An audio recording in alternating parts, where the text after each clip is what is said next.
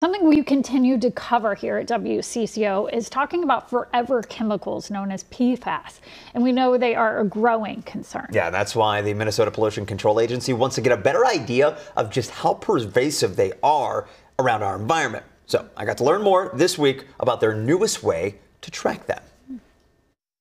Minnesota may be the land of 10,000 lakes, but it's also home to 53 species of trees, covering a third of the state. And scientists are looking to those trees, specifically conifers, to help tell a story. Pine needles have like a waxy outer layer, a waxy cuticle that is really great for attracting and holding chemicals in air. So it's like a great little passive air sampler. Unlike other costly technology, those needles naturally collect forever chemicals in the air. Understanding how the different PFAS move through the environment is very important for understanding exposure, connecting the dots from manufacturing and use into kind of the widespread presence in the environment. Summer Streets oversees the MPCA program.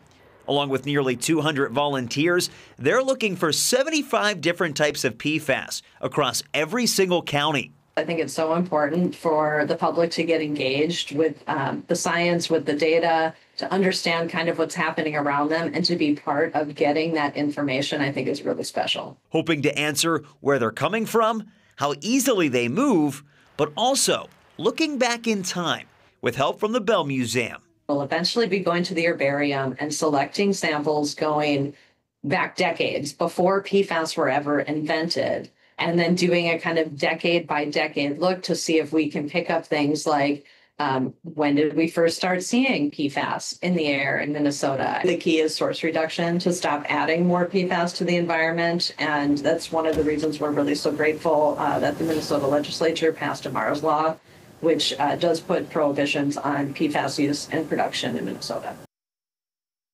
So fascinating. Yes, right? I am blown away. I had no idea. So, yeah, she said in this round of collections there are about 300 samples that they're just about done getting, and it's going to take about 45 to 60 days for them to get the results back from the lab. Then they need to analyze all that data, but eventually they're going to put out a big report to just show how widespread these PFAS chemicals are in our air. We've done some studies on soil and water before, right. And so this is going to give us a whole new data set and kind of fill in some gaps where we don't have a lot of information right now. Okay, well, I look forward to you following up on that, because I want to see that report. I mean, I hope there isn't many, because we know they're yes, not good. We hope not many.